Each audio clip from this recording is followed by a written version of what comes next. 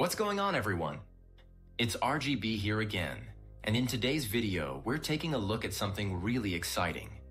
The first ever Windows emulator for Android that's now officially available on the Google Play Store.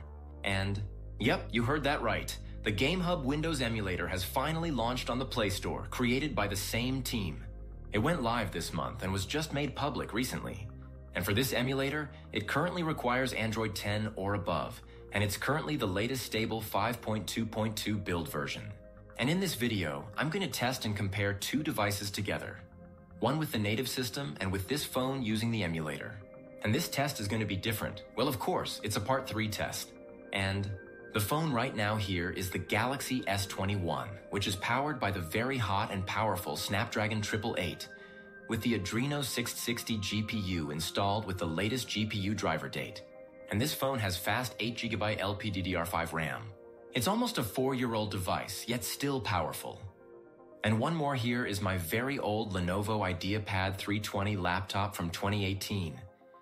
It's still working and alive, which is powered by the U-Series Intel Core i5 7th Gen 7200U processor installed with 12GB DDR4 RAM. It has Intel HD 620 integrated graphics. This laptop also has a dedicated AMD GPU, but I temporarily disabled it. Well, the thing about this CPU is that it only uses 15 watts of low power, still mostly common seen on U-Series CPUs. And the Intel HD 620, no words about it, it's based on Kaby Lake architecture and supports up to DirectX 12. So anyways, let's begin the test between the Intel Core i5 7th Gen versus the Snapdragon 888. Both are almost near to their power values. So both of these devices are set to normal preset at 600p resolution on DirectX 10. Also, do check out the description. So sit back, relax, and enjoy the test.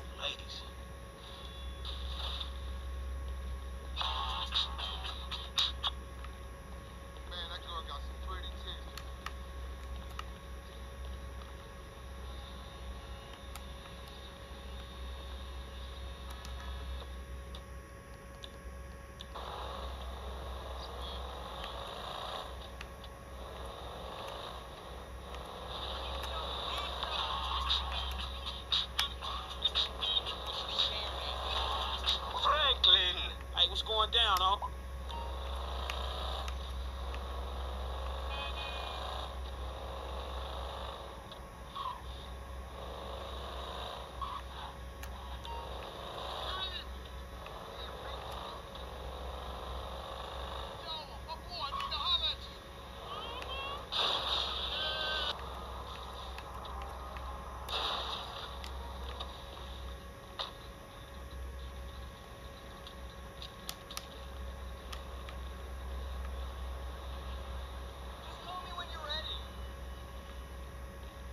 What's up, Simeon? My dear boy, so good to see you. So good.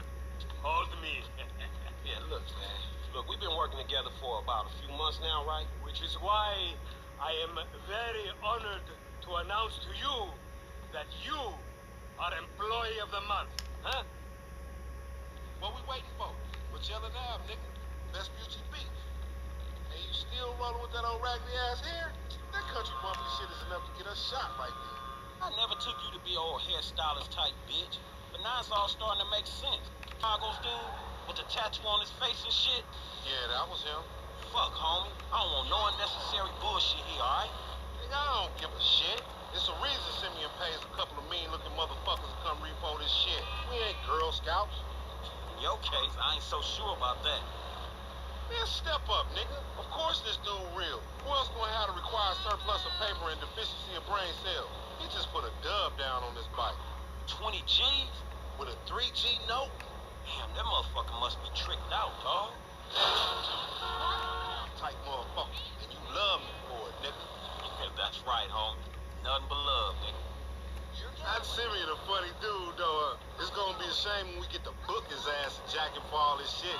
What the fuck you talking about? You a psychotic motherfucker. That's how shit work, ain't it? You do some jobs for a fool, develop a little uneasy relationship, and then they ask you to do something above and beyond. You fall out, fools get capped, and then you start all over again with some other fool. Where the fuck you get that from? That ain't my life, dummy. How about the boy with the eye from around the way? Marcus or something? You was slanging for him, and then he got what was coming, right? That was different. That dude had it coming. Oh, I don't trust him. The bike should be in one of the lockups down here. Should be is the story of your life, asshole.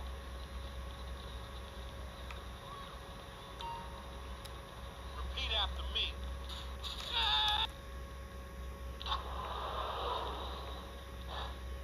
Ain't nowhere else it could be.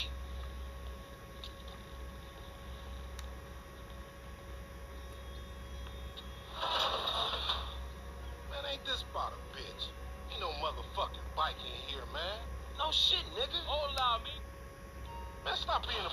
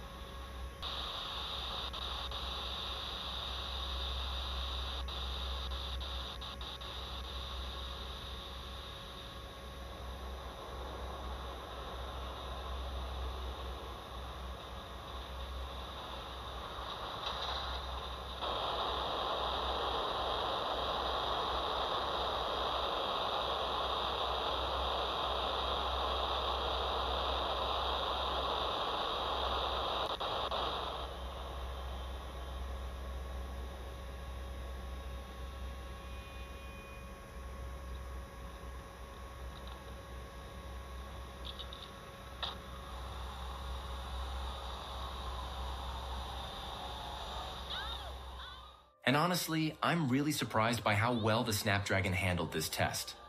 Like the FPS was higher and overall performance felt smoother than I expected, it's more stable, especially when going up against an Intel i5 7th gen laptop.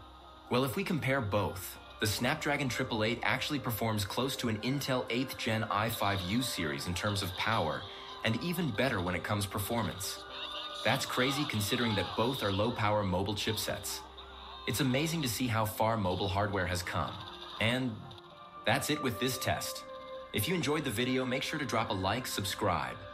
If you're new around here, and as always, thanks for watching, and I'll see you guys in the next one.